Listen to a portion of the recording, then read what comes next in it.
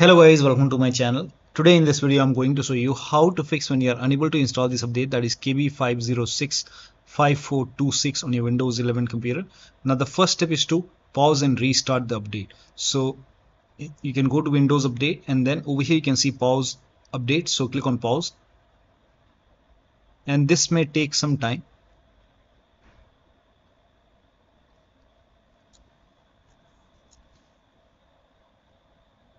Now once paused, now hit resume updates and then you can check.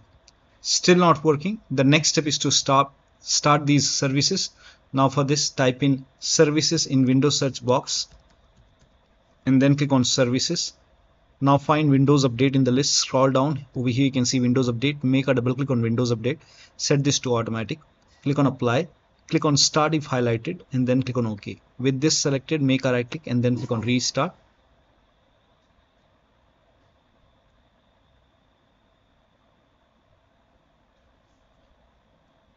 Now find background intelligent transfer service. Make a double click. Set this to automatic. Click on apply. Click on start if highlighted.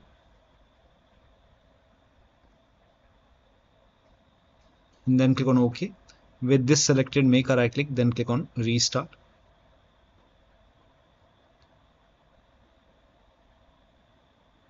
Now find App Readiness service. Here you can see App Readiness. Make a double click. Set this to automatic. Click on apply. Click on start if highlighted. And then click on OK. With this selected, again click on restart. Now you can try to update. Still not working. The next step is to,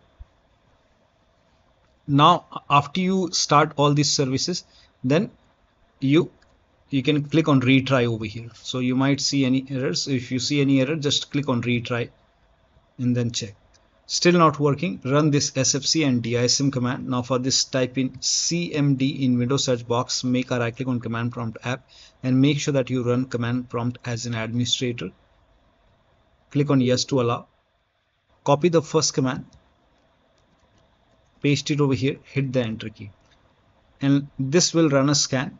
Let the scan complete.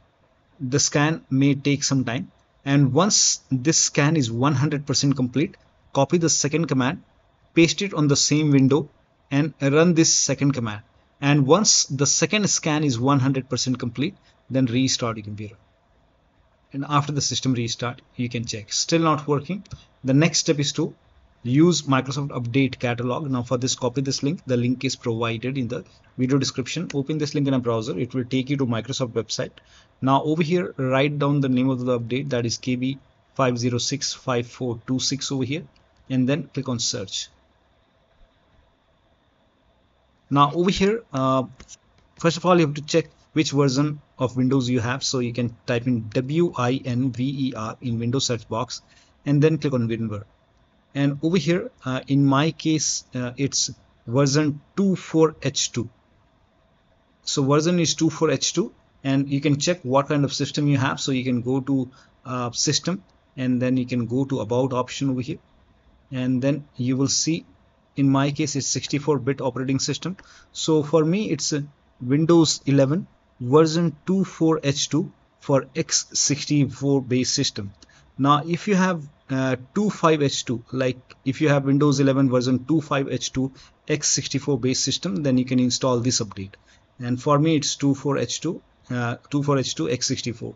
So click on download, and then you will see this KB5065426. Click on it, and then once the download is complete, you can click on this file and you can install this update manually.